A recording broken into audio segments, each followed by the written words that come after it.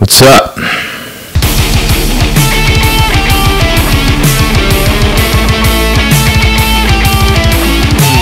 I apologize for the dirtiness and filthiness of the pedal. The name of this pedal, Charge Kopyto. I know everybody in Poland is probably laughing their ass off right now. I know my Polish sucks, but I don't care. I just call it Polish tank. Why? You know, it's as solid and as heavy as a tank. Lame. So if I pay attention to other stuff, like when I'm playing, I'm normally doing math problems in my head or thinking about boobs or something like that.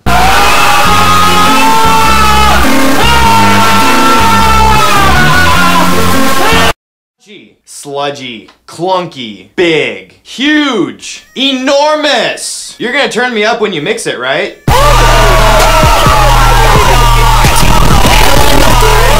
Stop the insanity! Brain Von Garen writes, I'm a bass player and I find this offensive! "Oh, you're offended? Congratulations. You've just won yourself a giant-sized helping of my unbridled contempt. Who the fuck ever told you that you've got a right to not be offended? Where does it say that you can go through life without ever taking offense? I fucking despise words like this and spew out. I'm offended at whoever will listen.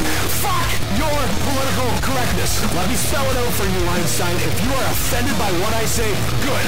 You needed to be offended. Because the message of practice and apply yourself to your instrument just is not getting through to too many of you fucking idiots these days.